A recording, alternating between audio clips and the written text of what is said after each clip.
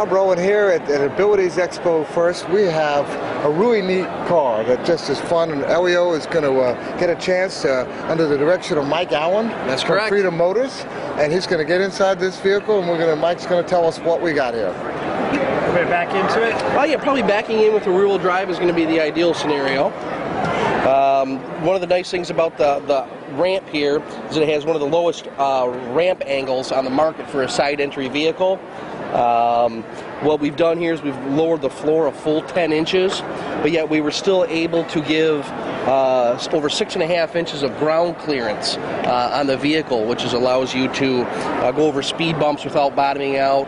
It'll allow you to go through a regular chain-driven car wash without having any issues, and yet you don't have the kneeling system that you have on the minivan, so you have less problems with it, less things to go wrong. So it's a very functional vehicle, and probably one of the most important things is it gives somebody a choice other than a full-size van or a minivan. So we're really trying to cater to the customer that's been stuck in the minivan and the full-size van for 20+ years. So well, I can tell you, someone in my age demographic, in the 20s, it's a freaking cool vehicle, yeah, man. Yep, that's exactly it's awesome. it. You don't want to get stuck driving a minivan, and especially with the fuel economy, the full-size vans are pretty much obsolete anymore. Well, I mean, we've always thought that was our only choice, right? Sure. A minivan is what you get when you're in a wheelchair, in a motorized wheelchair, and How'd it feel to be in there, Elio? Oh, it was awesome. It felt like I was in a car. Yeah.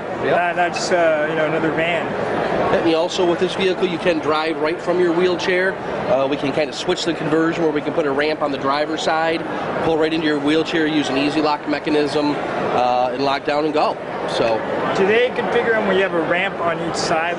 We don't do that. We don't do that. Our demonstrator models have them that way, but when we have them crash tested, it's not safe to build them that way. It changes the structural integrity. So, another nice thing with this, it's kind of amazing. We had the vehicle crash tested. We did a 35-mile-an-hour impact in the front, the rear, and the side, and we didn't crash the side with the ramp. But yet, even after that crash test in those 3 different positions, we were able to hit the button, and the door still opened up, and the ramp automatically deployed still. So, that's incredible. Yeah, it is. What's the construction material you use? We use a tubular steel frame that we put underneath there, so it actually makes the vehicle a little bit stronger.